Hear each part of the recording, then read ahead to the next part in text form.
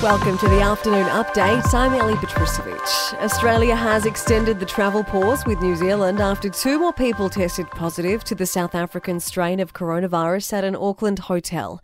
Restrictions will remain for another 72 hours. Acting Chief Medical Officer Michael Kidd says they're also extending alerts for those who've already arrived in Australia from New Zealand. Anyone who has arrived in Australia on a flight from New Zealand on or since January the 9th is asked to isolate and arrange to get a test and remain in isolation until they've received a negative test result.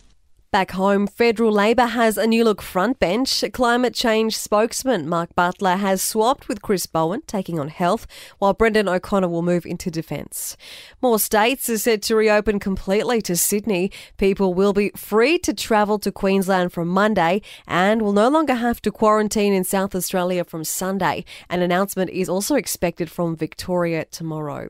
Former school principal Malka Leifer has fronted court via video link on 74 child sex abuse charges. She arrived in Melbourne overnight after fleeing to Israel 13 years ago. The case has been adjourned until April 9.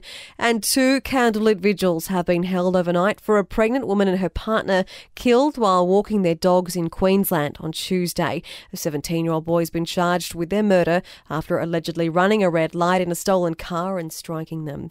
In sport, Cricket Australia is yet to sign off on biosecurity rules for the Test Tour of South Africa in March. There are concerns about a more contagious strain of the virus in South Africa, where there are more than 6,000 new cases every day. And AFL and AFLW players will now be sidelined for at least 12 days if they suffer a concussion.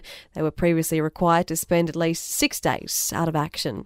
To entertainment news now, Bridgerton has officially smashed Netflix viewership records to become the streaming service's biggest series ever. Season 1 was watched by a record 82 million households around the globe. 50 Shades of Grey star Jamie Dornan is heading to South Australia to film a new series called The Tourist. It'll be the state's biggest ever TV production to start shooting early this year. And Halsey has announced she's pregnant, the 26-year-old posting a picture with her baby bump on Instagram this morning with the caption, "Surprise." And that's the latest from the Nova Podcast News team. We'll see you tomorrow morning for another episode of The Update.